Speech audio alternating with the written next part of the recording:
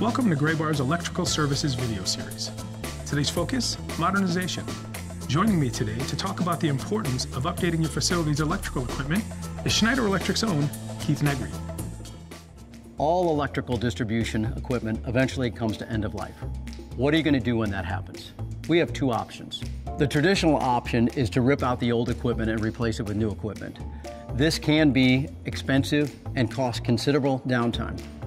The alternative is modernize the existing equipment, keeping the whole structure in place and replacing some of the old components, all with new technology and current standards. Schneider Electric Services works on all manufacturers of equipment. We have solutions for low and medium voltage switchgear and motor control centers.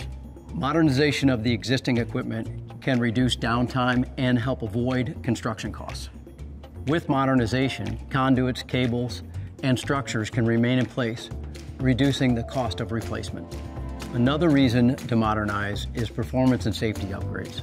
Existing breaker technology is old and unreliable.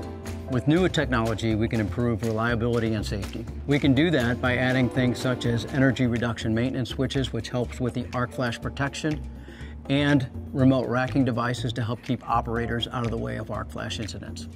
And finally, we can reduce maintenance costs by moving from analog to digital. Adding digital allows for connected devices, alarming, and a proactive approach.